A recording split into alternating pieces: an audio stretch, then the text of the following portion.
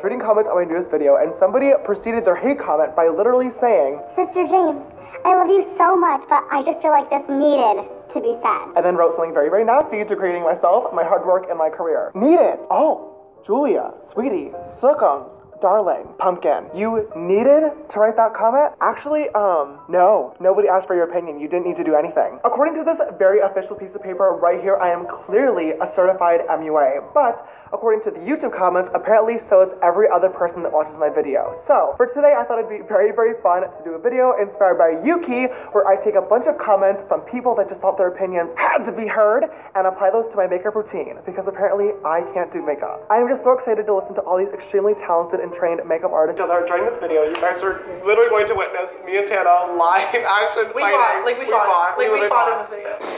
If you guys want to see how I created this bronzy, glowy look over on Sister Tana, made her makeup look good for once, because Lord knows she cannot do it herself. Stop.